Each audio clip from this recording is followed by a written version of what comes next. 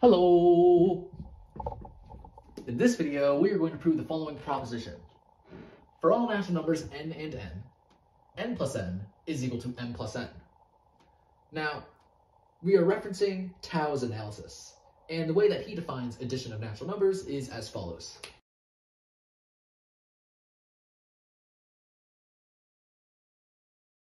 For any natural number m, we define 0 plus m to be m, and for all natural numbers n, we define the successor of n plus n to be the successor of n plus n. Now, in proving this, we are going to rely on two lemmas.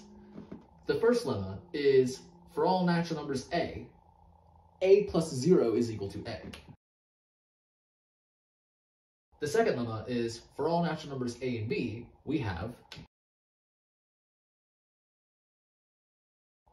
that a plus the successor of b is equal to the successor of a plus b. Okay, now let's get into the proof. To start out the proof, let's give ourselves an arbitrary natural number n. And from here, we proceed by induction on n to show that for all natural numbers n plus m is equal to n plus n. Okay, so let's start with the base case. In the base case, we're trying to prove that this is true in the case where n is equal to 0. Which means we're trying to prove that 0 plus n is equal to n plus 0. Now to start, by definition of addition, let's take our natural number n here to be n. Well, we have that 0 plus n is equal to n.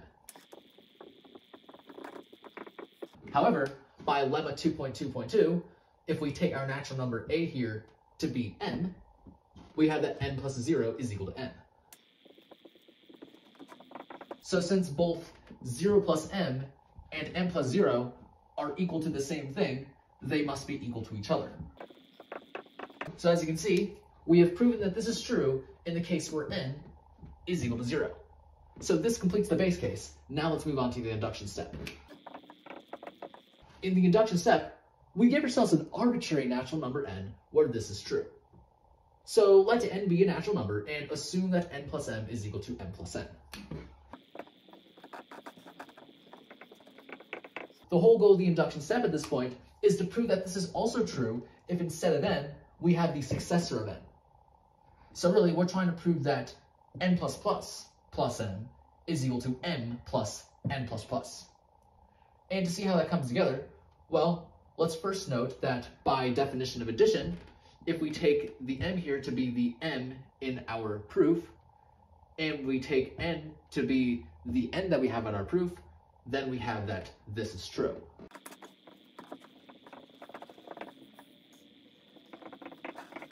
But then, since n plus m is equal to n plus n, we can take the n plus m here and replace it with n plus n.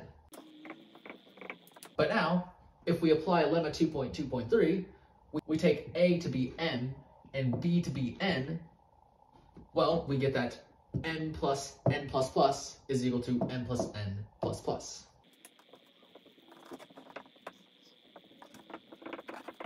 So as we can see here, this is equal to this, which is equal to this. So really, this is equal to this. So as you can see, we have proven that this is true, where instead of n, we have n plus plus. So this completes the induction step, which means we've completed both the base case and induction step, so this closes the induction. And because we've closed the induction, what that means is that we have proven that this is true for all natural numbers n. Since m was an arbitrary natural number, this means for all natural numbers m, we have that for all natural numbers n, this is true. So we have proven precisely what we wanted to prove. So this completes the proof. And so yeah, that's pretty much it for this video.